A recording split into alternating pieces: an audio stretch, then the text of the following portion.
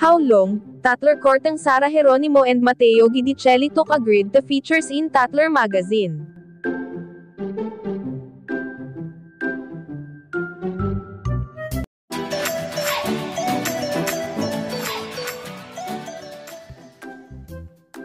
Celebrity couple Sara Geronimo and Matteo Guidicelli are the cover stars of the sustainability issue of Tatler Philippines.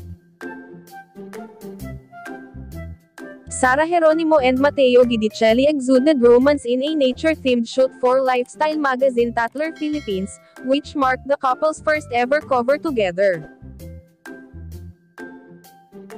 Sara G. and Matteo are seen posing outdoors with their horse Azul.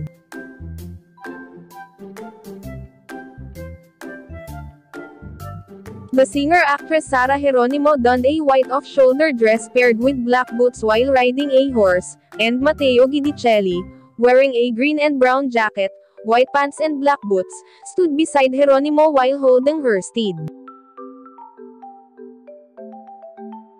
The couple also Saturday next to a stony brook, with Guidicelli hugging Geronimo from the back.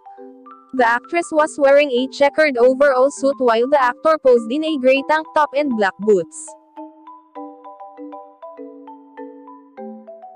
According to Tatler, it took 2 years before Sara G and Matteo Guidicelli finally agreed to be featured in the magazine, specifically to promote awareness about sustainable practices to help conserve the environment.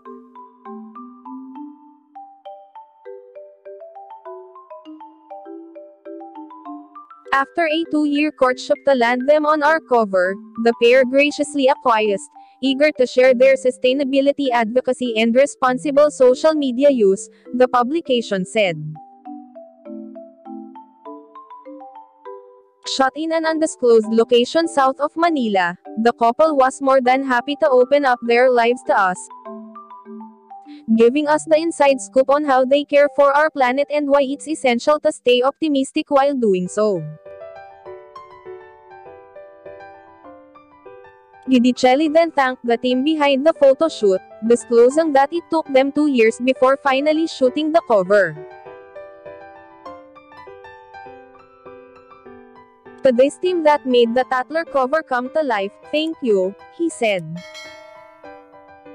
Let's keep loving and protecting our beautiful land. While Geronimo has stayed mostly inactive on social media regarding her personal life, Guidicelli has been sharing glimpses of their shared hobbies for outdoor activities, including trekking and horseback riding.